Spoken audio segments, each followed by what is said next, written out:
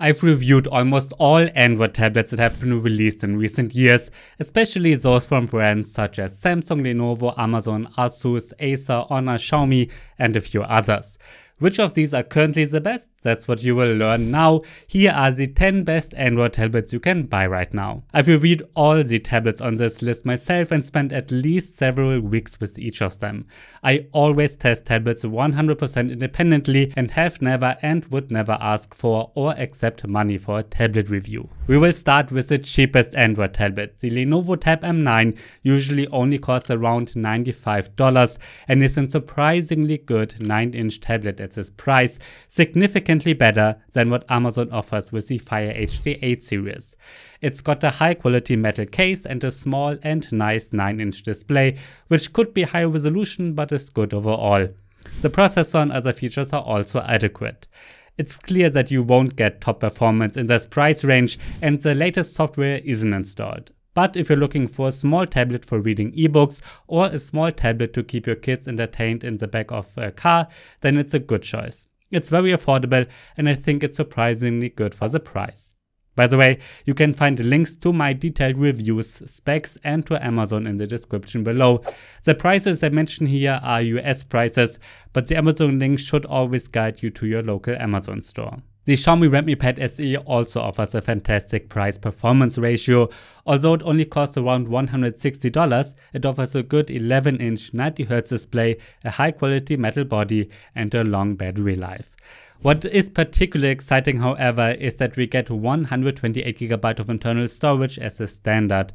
That's a lot for $160, and combined with a long battery life and good display means it's an excellent value entertainment tablet with enough storage to download lots of movies for a long train journey, for example. The processor performance is good, but the graphics performance could be better.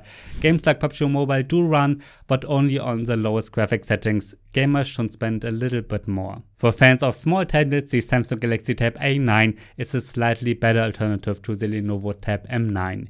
Here we get an 8.7-inch display that is slightly brighter than Lenovo's. Above all, however, the processor and graphics performance are a good deal better. Samsung also wants to distribute major software updates for at least 2 years, so it will be up to date longer than Lenovo in this respect. You will have to pay around $25 more for these additional features, so around $120 in total. I think it's worth it for most people because better processor performance and longer updates are always good. For true perfection, we are still in the too cheap range of this list, but the price-performance ratio is great. It's just a shame that the battery life is quite short and the A9 does not support an S Pen. The next Samsung tablet on this list, the 11-inch Galaxy Tab A9 Plus, also does not support an S Pen. This is a noticeably better alternative to the Redmi Pad SE, especially in terms of graphics performance. As a result, not only PUBG Mobile, but also really fancy games like Genshin Impact can be played well. Unfortunately, Fortnite doesn't run smoothly, but we can't expect that at the current price of around $180. All other features are also good. As with Xiaomi, we get a Full HD display with 90Hz. Samsung is always great with updates, and the Galaxy Tab A9 Plus will also be supplied with the latest software for several years. I also think it's great that it supports the DeX desktop mode. No tablet is perfect, and neither is this one. The battery life could be longer, and I wish all Samsung tablets had an S Pen, but as I said, it lacks one. With the sub $300 Lenovo Tab Plus, we get real perfection for the first time. The speakers of this affordable tablet are better than those of all its competitors, even better than the 13-inch iPad Pro.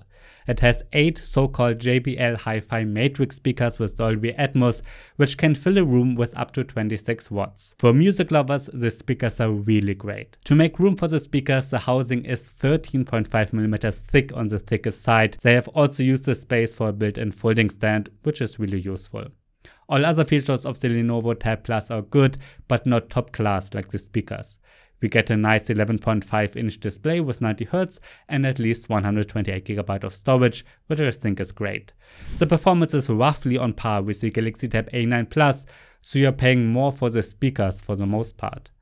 The tablet has another important feature that also sets it apart from the Galaxy Tab A9 Plus and justifies a higher price.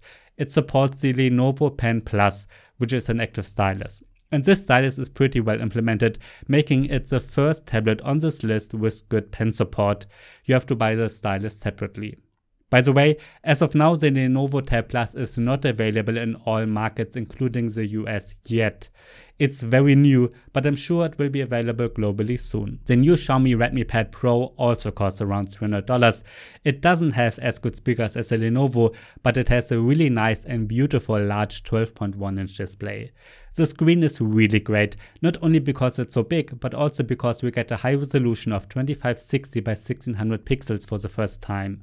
It's also brighter than previous devices on this list at 500 nits, and it supports 120 Hz. I have almost nothing but praise for the Redmi Pad Pro. It offers a metal body, good speakers, up-to-date software, and above all a Qualcomm Snapdragon 7S Gen 2 processor, which makes it noticeably more powerful than the previous tablets on this list. It gets even better. You can get both a very good stylus and a solid keyboard cover. Thanks to this, the large display and the low price, I think it's also really suitable for children and students. You can play games, watch movies, but also take handwritten notes and do homework with the keyboard. This tablet also has disadvantages, of course. You have to charge the pen and keyboard separately. It only has USB 2.0 and no fingerprint reader, but it's also under $300, and at this price it's really good and a top recommendation from me. The Samsung Galaxy Tab S9 FE and S9 FE Plus are also a top recommendation. The S9 FE has a 10.9-inch display and the S9 FE Plus is 12.4 inches. Apart from the display size, they are otherwise identical. Prices start at around $410, with the S Pen always included. With the S9 FE series, we get a whole range of useful premium features for the first time. These include a fingerprint reader and a metal body that is protected against water and dust in accordance with the IP68 standard. The lighter in particular is really useful, for example if you want to read an ebook or watch Netflix in the bathtub. The S Pen is a major highlight. It works a lot better than the previous tablets from Lenovo and Xiaomi with the stylus. In fact, the S Pen here is almost as good as on the much more expensive S9 series, and both S9 FE tablets are excellent for handwritten notes, but also for drawing and painting. We get high resolution and bright LCDs here, both of which support 90 Hz. Optionally, you can also get a very good keyboard cover that is better than the Redmi Pad Pro. The software is also better because, as is typical for Samsung, the S9 FE tablets will receive long updates. It supports Samsung DeX, and I think Samsung Notes is an excellent note-taking app. The Samsung Exynos 1380 processor ensures decent performance, allowing you to play most games with slightly higher graphics settings. However, it is not actually that much better than the Redmi Pad Pro, which is over $100 cheaper.